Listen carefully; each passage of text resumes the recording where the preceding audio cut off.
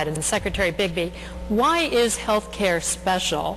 Would we tolerate, as Congressman Army said, disparities as we do have now in health care and in health overall? Why is health care any different from food or shelter, other areas where we don't think of ourselves as having necessarily rights to those things, and we also tolerate huge disparities in the level of, say, food or shelter that are available to Americans?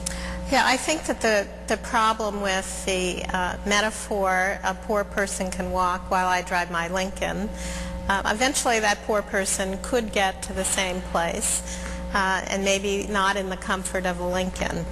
That's not true with health care.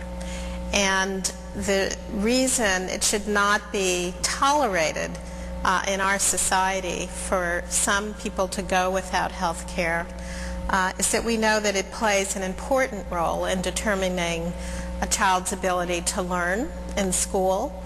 Education brings the fruits of freedom and abilities for people to participate fully and to become the millionaire that Congressman Army is.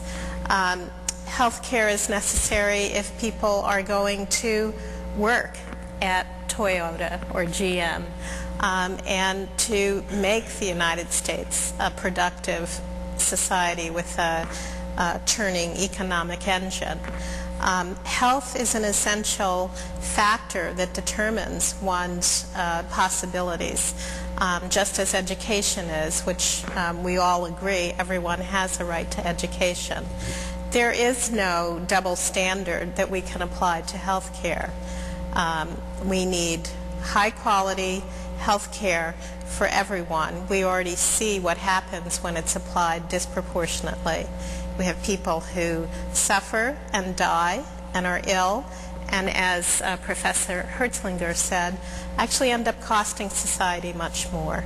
So it is irresponsible of us to assume that health care can be viewed the same way as whether somebody has access to a car, and whether that car is a Toyota or a Lincoln, or whether somebody takes the bus or drives a Lincoln, and die and are ill, and as Professor Hertzlinger said, actually end up costing society much more.